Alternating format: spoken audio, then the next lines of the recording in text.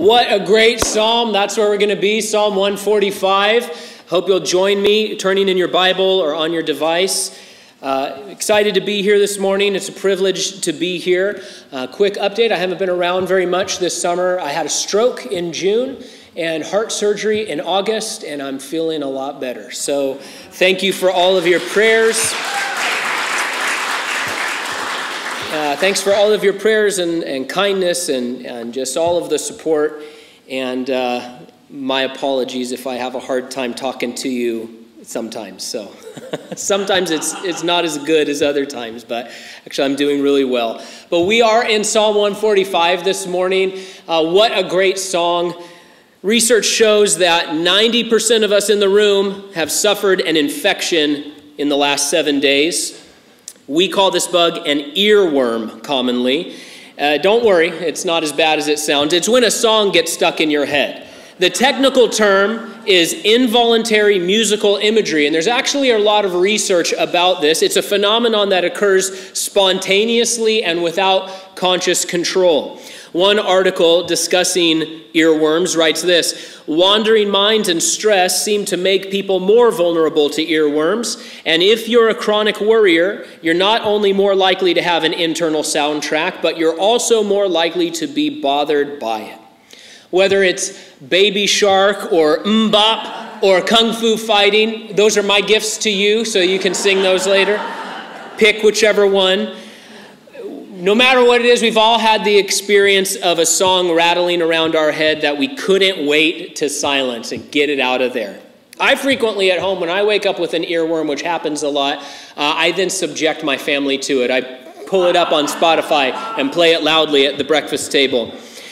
Well, this is where Psalm 145 comes in for us this morning. This was a song that David willfully and voluntarily put into his head every single day. He planned on singing it forever, according to the lyrics of the song. And though it isn't one of the most famous psalms, when people list the most famous psalms, Psalm 1, Psalm 23, Psalm 121, 139, this isn't one of the most famous psalms, but it is one of the most interesting. It is the last of David's songs. At least it's the final psalm to bear his name. In the superscript above verse 1, it's called a hymn of David, or your version may say a praise of David. A Bible scholar, J.J. Perone, writes this: this is the only psalm which is called a Tehillah, which is the Hebrew word for a praise or hymn. The plural of that word, Tehillim, is the general name for the entire book of Psalms. Bible commentator John Phillips writes, this psalm brings all of David's other psalms to a climax. In the Jewish Talmud, which was used by rabbis to establish practices and customs and culture for the Jewish people, Jews were instructed to recite this psalm 3 times a day. And in the Jewish prayer book, this psalm is the one that is most referenced of all the others. David is not only planning to sing this song forever and ever, he's also invited each of us to join with him. And what a great song to sing and to wrap around our hearts. I'm so glad we were able to hear it read just all together at once before we sort of go through the text in a less musical way, in a slower way. Because as you hear it read, what stands out the most is how incredibly optimistic David is about his God, about his life, and about his future. We live in pessimistic times, don't we?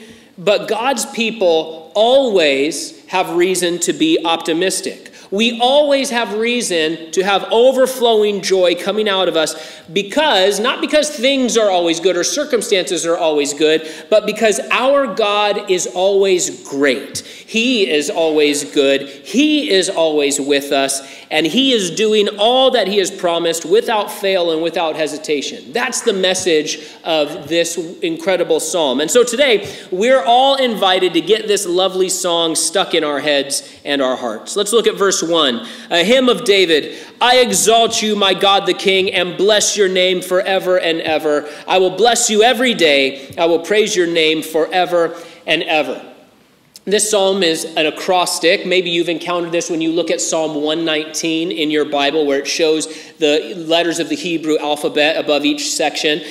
Every verse of this song starts with a consecutive letter of the Hebrew alphabet. Now, David seemed to like doing this. At least 5 of his psalms follow this pattern. But he's not being formulaic. He's not just churning out one more song for people to sing. It's very clear that he is overflowing with real excitement. Herbert Lockyer said this psalm is vibrating with praise to God. And I just encourage you, later today or this week, put this psalm on like we did before in audio format. On the YouVersion app, you can always listen to the Bible in audio and just listen to it read and hear the excitement and the exuberance and the praise here. And David opens his song with, "I exalt you, my God, the King." We don't know what phase of life David was in when he wrote this, but we do know that overall, throughout his life, David's heart remained in this position. Not perfectly. He made his mistakes. He had his troubles. He had his own problems, but throughout his life, from youth to old age, his heart was inclined to the Lord. He was after the Lord. And so even though he was king, even though he was uniquely chosen by God, even though he was the giant slayer, the man who won the hearts of Israel, the sweet psalmist, all of these things, his goal was to make the Lord high and honored in his heart and from his lips. Despite David's power and prestige, he understood that God alone was worthy of praise. And he says, "I'm going to bless the Lord." And to bless the Lord here isn't just to say nice things. It means to kneel in salute and obedience to the Lord. And he identifies the Lord here as God and King. As God, he is creator and sustainer and savior. As king, he is decider, director, and commander. And in this opening, David not only reveals what he thinks about God, he also shows us a few thoughts he has about himself. First, he was very concerned with giving the Lord glory. He says, I care about that. I want to give the Lord glory. And second, he recognized that he, David, was going to live forever. And he wanted to worship God every day, not just in this life, but for all eternity. He says, hey, this is the plan. We talk about our, 1-year plan, 5-year plan, retirement plan. I said, my plan is I want to worship the Lord every day, now and forever. Phillips again writes this, David determined never to let a day go by without discovering some way to freight it down with praise. Love that image and that description. That as David awoke each morning, meditating on the Lord, he thought, how can I freight my life down with praise today? And what a great reminder this is for us that we as believers are able to involve ourselves right now in eternal activities. This temporal life can have a real eternal impact. Not only in bringing others to the Lord and serving the Lord in different ways, but also, as we learn in the Psalms, in bringing worship. As we worship God, that has an eternal impact. That is an eternal investment that the Lord rewards us for. That accomplishes a great everlasting work, even though we're here in this mortal life. Verse 3 says, the Lord is great and is highly praised. His greatness is unsearchable. David did a lot of praising. He wrote a lot of songs. But every time when he paused to think about God, when he entered the house of the Lord to bring worship, when he sat down to write a new song, every time he paused to consider God, his conclusion was always the same. Man, the Lord is great.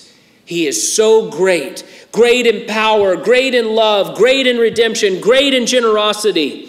And David shows that the more that he thought, the more he came to the realization that we as human beings can never come close to fathoming the greatness of God. We can never get to the limit. We can never get to the end. We can never redline our understanding of God's greatness. One resource said this, when humans utter words of praise for God, it is as though we are drawing a sunset with only a pencil. That's a great image as well. Undoubtedly, all of you have seen or even done a sketch of a sunset with just a pencil. And if you look at it, you can see, well, yeah, it's meant to be a sunset, but all of us have also seen a sunset.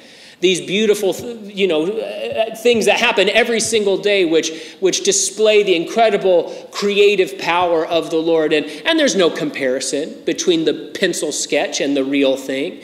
But this is what David is saying. It is unsearchable. It is unfathomable when I start thinking about God's power and his greatness and all of this. Verse 4, he says, one generation will declare your works to the next and will proclaim your mighty acts. Generations are known for different things. The lost generation gave us electricity. Baby boomers gave us the moon. Gen X gave us the tech revolution. Millennials give us a headache. I'm sorry, millennials. We love you. Actually, research shows that millennials are the most optimistic generation our country has ever known. And so when it comes to the spirit of this psalm, millennials are a lot closer to the spirit of this psalm than the rest of us are. But David here, he wants us to think about the spiritual impact of our generation. We are responsible to hand off the faith from our generation to the next. And we're privileged to give the younger believers after us a living faith, full of truth and the testimony of God's power and greatness and goodness.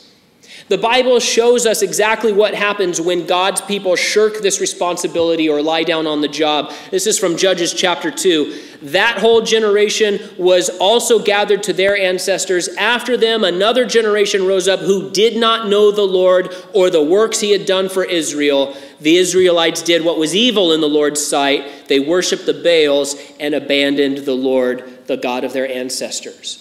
And so this is an important responsibility that we have. If you're a Christian here, you have certain opportunities, certain privileges, certain duties and responsibilities that the Lord, our God, the King, has given us. And one of them is that we hand the faith off to the believers who come after us. We often talk about the Christian life being a race. Run your race, finish your race. And that's great because that's an analogy that Paul used and gave us. It's a great one.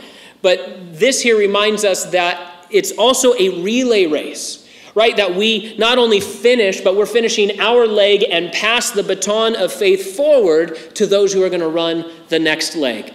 Verse 5 says, I will speak of your splendor and glorious majesty and your wondrous works. They will proclaim the power of your awe-inspiring acts, and I will declare your greatness. Listen to this lovely excerpt. To create an atom, what a mighty work. To pack within the confines of a speck of matter, so small the eye can never see it, enough power to annihilate a city, what a mighty act. To create a galaxy, to people it with suns and stars and novas and supernovas, quasars and black holes, to toss millions upon millions of stars into space like fireworks, what an act. We look out into the cosmos and we're just blown away by the great power of God. And we recognize that God has acted through the cosmos. He's acted through history and through miracles and through creation and through revelation and through empires. And then amazingly, we open up the pages of Scripture and we find that he also acts through you and me. He says, you know what I can do? Look into the heavens and I'll show you what I can do. And now I want to tell you that I want to work through your life. Jesus Christ himself said this in John 14, truly I tell you, the one who believes in me will also do the works that I do. And so the Lord wants to shine the splendor of his great glory through the testimony of your life, demonstrating his greatness. And that is accomplished in part when we publicly praise God. It's accomplished in a lot of wonderful ways because our God has a great variety and great creativity. And he says, you can show my great glory by the way you endure suffering. You can show my great glory by the way you preach the truth. You can show my great glory by the way that you praise me publicly in the world around you. Verse 7 says, they will give a testimony of your great goodness and will joyfully sing of your righteousness. God is not only great in power, he is also great in goodness.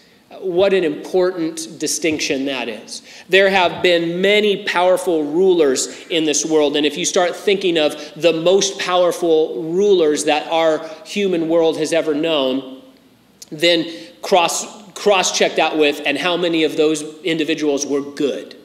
That's a very short list. If it's populated at all. Plenty of very powerful people, very few very good. God is altogether good.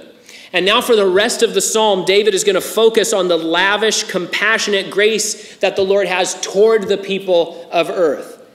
Perhaps today you're angry at God for some situation in your life, some past or present suffering that you're enduring. God is not the cause of your sorrow. He is the answer for it. He is the one that you can hope in. He is the one that can bring protection and provision and refuge for you. In another song, David wrote this, "Taste and see that the Lord is good. How happy is the person who takes refuge in him." So reading Psalm 145, we conclude that to know God is to be filled up with joy and enthusiasm for who he is. And so as we're tracking with David, he's invited us to come along with him, and he's invited us to put this song into our hearts. And so as we follow along this psalm, and if we get to this point and we say, David, you're excited, but I'm just not. If I look into my heart and find I'm not excited about the God of the Bible, I'm not excited about giving him praise, then there must be a misalignment in our hearts, because the Lord has not fallen short or failed in any way. And it's not that Christians are supposed to go around acting like there's no problems in life. That's not the case. David knew real problems, knew real loss, real suffering, real danger, real questions that he didn't know the answer to. And yet David, who was no stranger to these difficulties, he says every day we can overflow with joyful praise. This giving of a testimony here is like the bubbling up of a fountain of water. One source tells us the phrase indicates frequent, enthusiastic proclamation.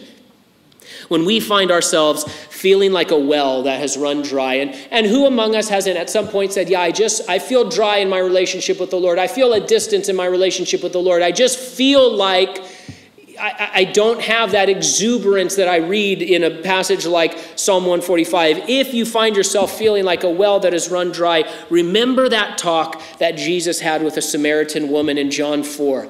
Put yourself in her position when you read these beautiful words of Jesus, where he said, if you knew the gift of God and who is saying to you, give me a drink, you would ask him and he would give you living water. Whoever drinks from the water that I give him will never get thirsty again. In fact, the water I give him will become a well of water springing up in him for eternal life.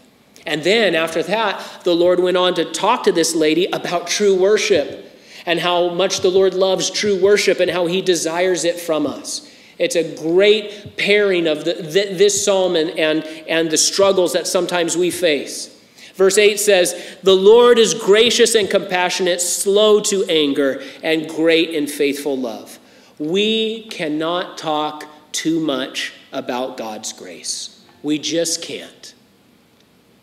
Sometimes Christians are hesitant to really admit how vast God's grace is. We're kind of afraid in the same way that, Paul makes this argument. He says, should we sin that grace might abound? And he says, of course not. Why would you even think such a thing? But sometimes in Christian circles or, in the Christian culture, it's like, well, we don't want to talk about grace too much because then everyone will just go crazy and do whatever they want and just wallow in sin. Obviously, they don't understand what grace is about and how it changes us and how it transforms us. But we're sometimes hesitant to admit how incredible and wide-reaching God's grace is. His grace is ample enough to redeem a man like Nebuchadnezzar, who burned people alive for sport. Ample enough to save a man like Saul of Tarsus, who said, my entire life's purpose is to kill people who like Jesus. That's my entire life's purpose. I'm going to breathe threats and hatred against the church. And God said, yeah, I have grace for you. God's grace is ample enough to save the entire city of Nineveh, disgusting pagans who did horrifying things to each other and to others. And God said, my grace is enough for that.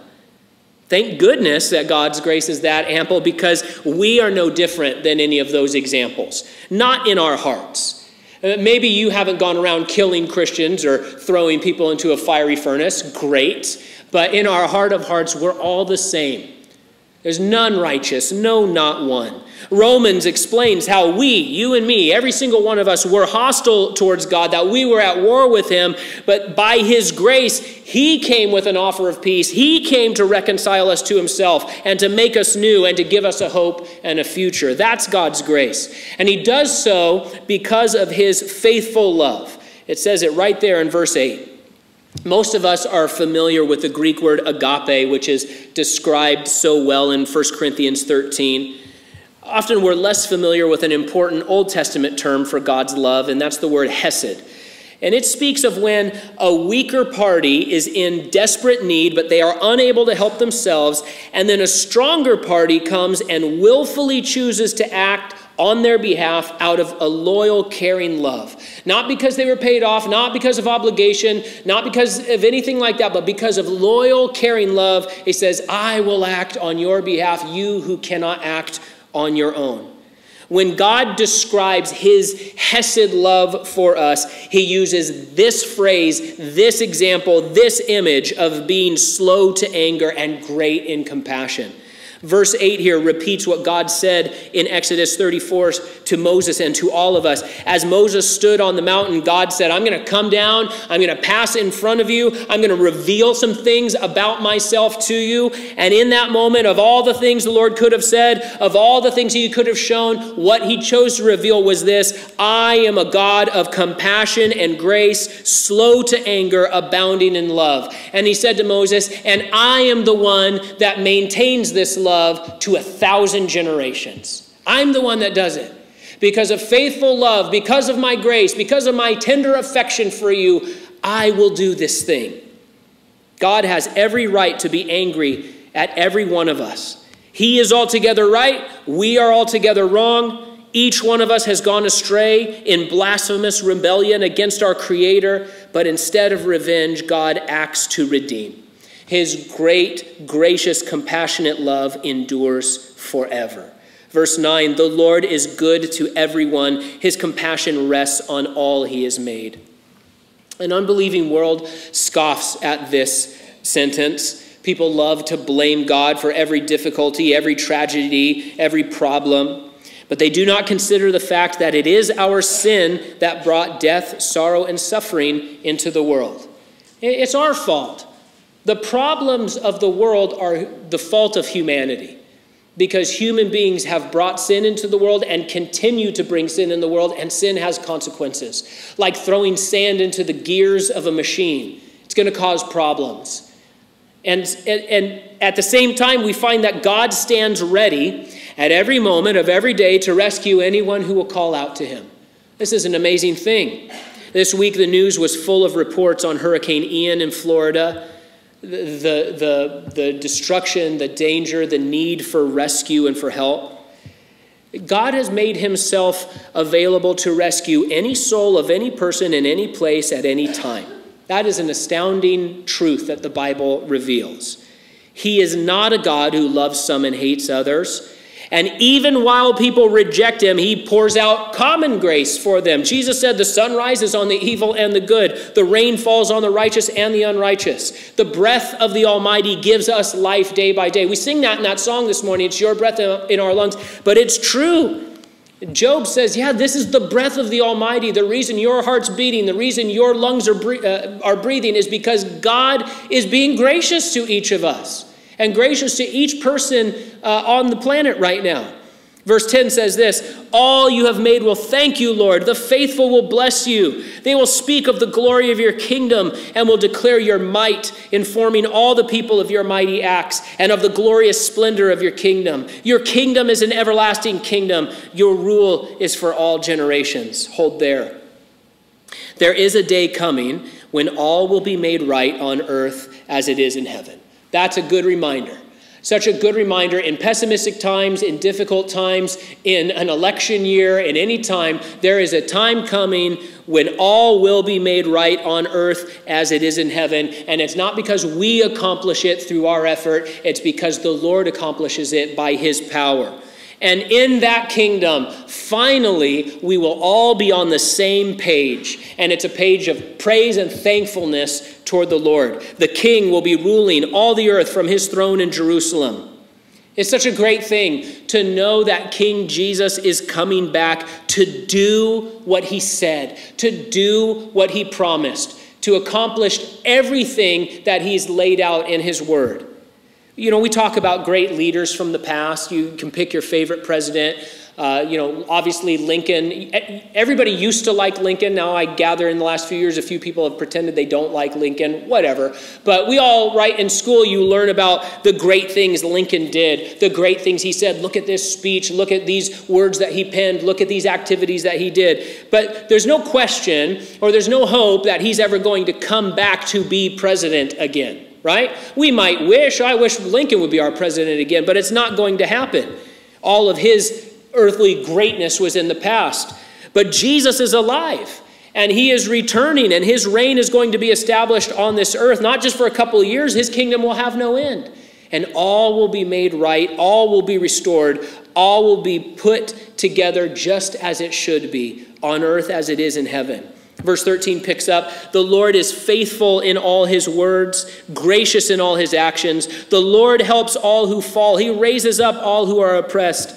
All eyes look to you, and you give them their food at the proper time. You open your hand and satisfy the desire of every living thing. Our earthly leaders, they don't keep their promises. We know it, they know it, we vote for them anyway, right? And different groups, they follow how many promises this president or this candidate keeps. None of them keep all their promises. We understand. The Lord keeps every promise he makes. Every single one, every single one, every single one, just as he made them. There's nothing good that he can't do. And what he does is kind and generous. Generally speaking, as we look at these verses, kings are not known for helping the oppressed. They're known more generally as being the oppressors, right? They are not the ones known for feeding the hungry. They are the ones known for hiding up in their palace and piling up riches to themselves while their people are hungry. And yet the King of Kings, he places his gentle hands on each and every one of us to help and to lift and to provide. It says there, the Lord gives support to all who fall. The term there speaks of someone who is stumbling or failing or being defeated. And so the image is, as God is near us and he's looking at our lives and he's watching over us, he sees us starting to stumble under some weight or fall into some failure or have these, defeat come on us. And he swoops in and he says, I see you collapsing, and I will personally take you in my hand and shield you with my hand, and I will do for you what you cannot do for yourself. He is mindful of every aspect of our lives in this psalm. It's not just about eternal salvation. Eternal salvation is the most important thing, of course. But the Lord isn't only concerned with that. He's also concerned with all the other aspects of your life. Your day-to-day life, your relationships, your temporal future, all of these things. The Lord genuinely cares about those needs. Remember, as Jesus was speaking to the disciples about how we should pray, what does he say? He says, hey, and ask the Lord, give us this day our daily bread. Because the Lord didn't say, I'm a big picture person, and take that up with consumer affairs. He says, no, you can cast all your cares upon me because I care for you. You can talk to me about eternity. You can talk to me about this afternoon. I care about all of those things. God loves to satisfy. The old Coverdale Bible of 1535 says, he opens his hand and fills all living things with plenteousness. But we also note here how the Lord does his work at the proper time. Sometimes we look and we say, well, Lord, why didn't you satisfy this longing, this need, this problem? What's going on? You didn't heal this person. You didn't answer this prayer that I gave you in the way that I thought you should. So what's going on? I thought you loved to satisfy. Well, we remember that every need will be met in the kingdom. In the here and now, the Lord does still meet needs, but we wait in expectation for the total fulfillment of his rescue and provision in the next life. Meanwhile, God works in our lives, bringing spiritual fruit in its season. There are going to be spiritual seasons in our lives as God's plan unfolds. Not every season is the same. Not every season is as fruitful. Not every season is as stormy. right? There are spiritual seasons, but we can be sure that God is mindful of every day, every need, every situation we find ourselves in. Verse 17, the Lord is righteous in all his ways and faithful in all his acts. Our God does not cut corners. He doesn't pick favorites. He doesn't take bribes or flip-flop on his principles. He doesn't ignore inconvenient problems. He doesn't follow the trends. He's always righteous, and he has pledged himself to us, not out of obligation, but out of a loyal love. Verse 18, the Lord is near all who call out to him with integrity. We've heard all these amazing things about God's power and his activity and his dependability and his generosity and his character. Now, most wonderful of all, we're told he is near to us. What an amazing truth.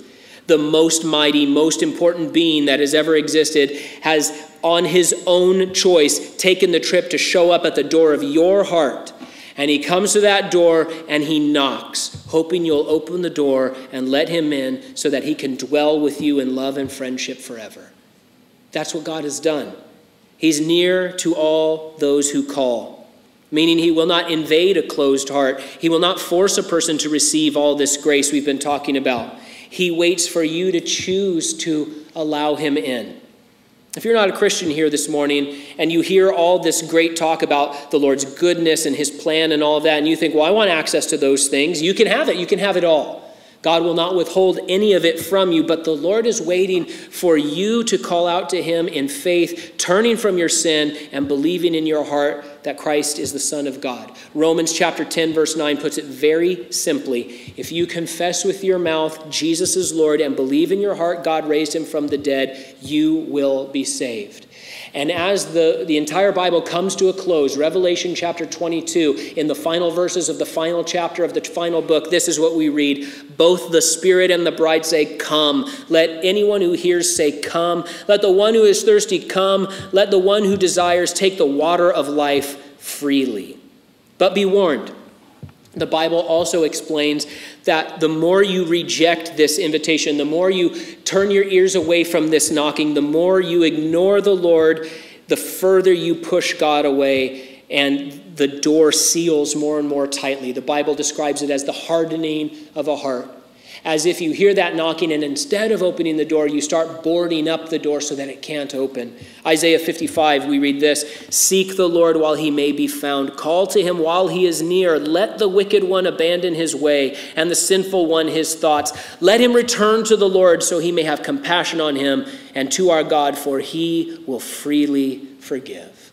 That's God's message to any unbeliever here this morning. Verse 19, he fulfills the desires of those who fear him. He hears their cry for help and he saves them. The point is not that we get whatever we want. This is not a verse that proves or props up the health and wealth heresy. Take the verse together.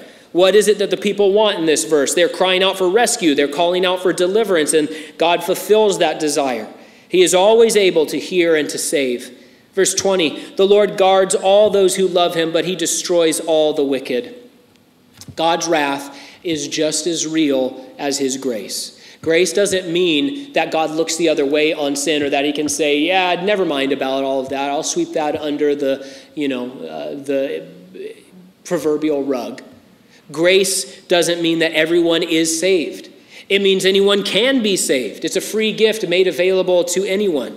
But those who refuse the gift, those who refuse to be hidden in Christ, they await judgment without the protection of grace.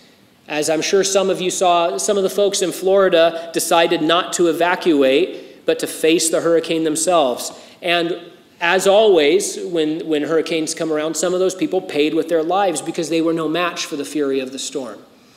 Now multiply that to the infinite degree. And, I'm going to face the judgment of heaven on my own.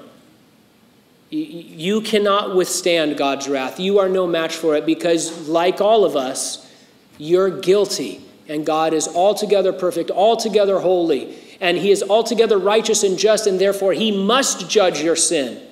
It's not that Christians have no sin to judge. It's that we have hidden ourselves in Christ Jesus, and he says, I'll pay the penalty for your sin. I will pay the debt that you owe so that you can be hidden in me and be saved for all eternity. All you and I deserve is death because of our sin. We are wicked. That's not a word we use much anymore. What makes a person wicked? To be wicked is to be guilty. It means to be a person whose sins have not been washed away. It means to deny Christ and to refuse to bow in worship to him. It means to ignore the offer of salvation that God is graciously making to you. So God comes along and he knocks on the door of your heart and he says, I'll cleanse you of your sin. I'll give you a new heart. I'll cover you in grace. So repent and turn back so that your sins may be wiped out. And if you won't, then you will be destroyed. Only those who do the will of God can enter his kingdom, Jesus said in Matthew chapter 7. Our final verse, verse 21, my mouth will declare the Lord's praise. Let every living thing bless his holy name forever and ever. And so David ends where he began. This was going to be the song that he put into his mind again and again, day after day, and he invites all of us to join the chorus with him. He closes his final psalm essentially saying, this is my everyday reality. God is great, God is good, God is gracious, God loves me, God is near me, and I can worship. That's what he says. That's my song. That's the song I'm going to sing. And David wasn't just being naive. It's just that he was a praiser. Some people, are complainers. Some are planners. David was a praiser.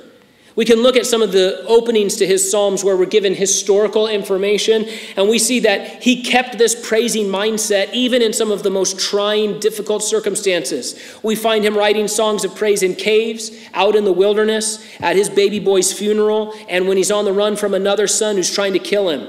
He's praising when he's seized by Philistines and when his house is under surveillance. He's praising on his bed under the stars, morning and evening, in danger, in deliverance. David's choice day by day was, my mouth will declare the Lord's praise because God is great and God is good. A large-scale study found that don't stop believing is one of the most common earworms that afflicts people. That's not so bad. Local Hanford boy singing Don't Stop Believing for us, right? Thank you, Journey. Of course, we don't know the original melody for Psalm 145, but the next time you wake up with Don't Stop Believing in your head, remind yourself to don't stop believing this final song of David. The greatness of God's power and work and majesty and mercy and compassion and generosity and faithfulness and goodness. These great things are worthy of our praise every day because every day he's pouring out his grace for us, and we have the joy of pouring back a hymn of praise to him every day, forever and ever.